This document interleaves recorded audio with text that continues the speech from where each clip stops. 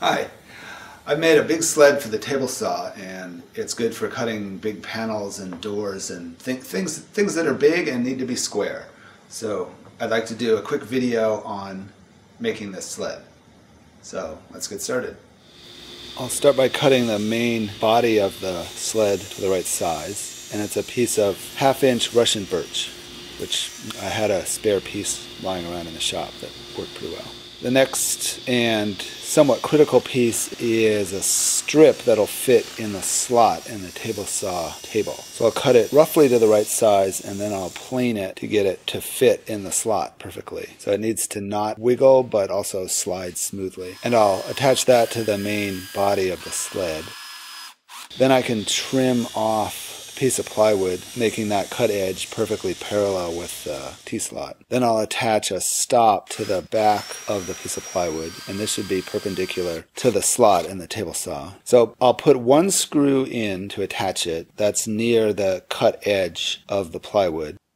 Then I have a big drafting triangle so I can get it as close to square as I possibly can. I'll be very careful and keep all the sawdust off the triangle.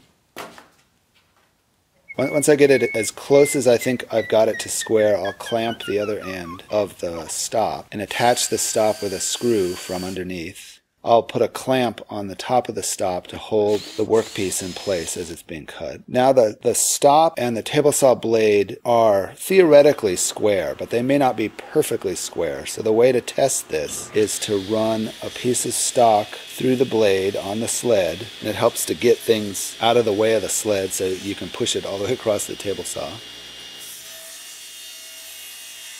Then you take those two pieces and you put them on a flat surface and you flip one of the pieces around, and your cut shouldn't have any gap in it. If it has any kind of gap in it, then you're not square because you're doubling the error by doing this. So I found I was off by just barely what I could see. I moved the stop probably less than a 64th of an inch at 4 feet away from the blade, and that did the trick, and it seemed pretty tight at that point. So if I put this on the flattest thing I have, which I think is the joiner table, there's the original cut. And then if I flip half around, it should also be perfectly tight. And if it's perfectly tight, then by definition it's square. So that looks pretty good. I think I'm about perfect. I've been working on a door, which is why I made this big sled. So I ran one of the panels for that through the sled. And I found I needed a handle because it was hard to push just the plywood and the stop. So I took a piece of maple firewood that I had.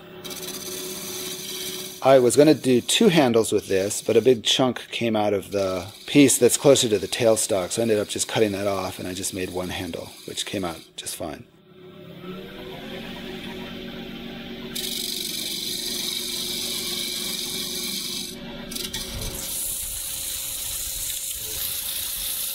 I'll attach the handle with a screw that'll go in from the underside of the sled. And I don't have any video of cutting the ends of the door before the doors left the shop, so this is a picture of what that looked like. Hopefully, at some point in the future, I'll have a video about making these doors. Until then, thanks for watching.